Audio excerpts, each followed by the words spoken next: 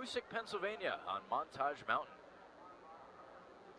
The 3-2 runner goes, pitch swung and driven out to the right center field gap, and this one is not going to be caught. It is off the wall on a fly, and Tolles is going to score as Calhoun heads into second base with an RBI double. A BB off the right slant side in right center field puts Tulsa up 1-0 in the first inning on the 48th RBI from Calhoun this year.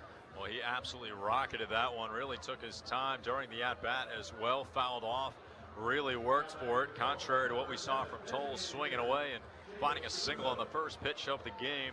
Both batters, or both